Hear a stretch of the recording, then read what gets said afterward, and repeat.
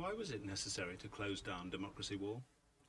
Well, you see, on the Democratic Wall, everyone, without put on his name, can blame or charge any person without any ground.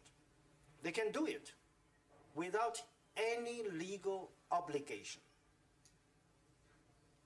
Do you think in England, do you have this kind of freedom?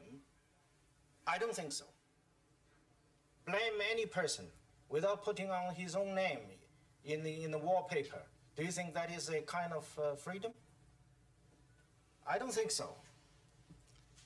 Do you think that there's freedom of speech?